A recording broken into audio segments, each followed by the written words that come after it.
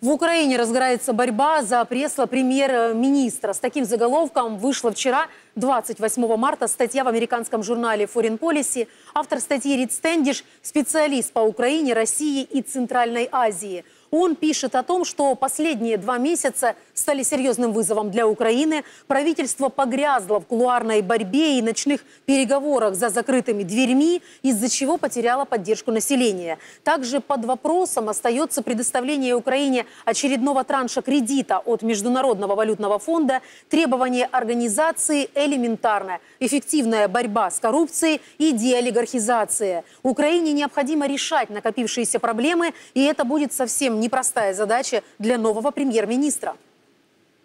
Следующий премьер-министр Украины столкнется со сложными политическими вызовами. Западные партнеры Украины и простые украинцы уже устали от неэффективной борьбы с коррупцией и затягивания экономических реформ. В отличие от американки украинского происхождения Наталии Яресько, которая хорошо зарекомендовала себя на посту министра финансов Украины, Гройсман плохо говорит по-английски, и у него недостаточно опыта для работы с иностранными кредиторами, пишет Foreign Policy.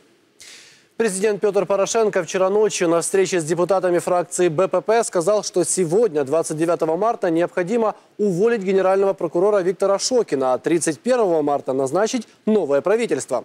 В противном случае, по словам президента, Украине не удастся получить ни транш МВФ, ни финансовую и военную помощь от Соединенных Штатов.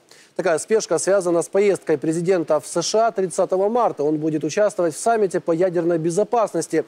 Но основная цель – встреча с американским руководством, на которой, как пишет британский еженедельник The Economist, Порошенко будет снова убеждать наших американских партнеров, что он серьезно настроен бороться с коррупцией. Сегодня Верховная Рада проголосовала за отставку Виктора Шокина. Это, по мнению The Economist, может повысить уровень доверия Запада к президенту Украины и умиротворить его критиков, от уличных протестующих до вице-президента США Джо Байдена.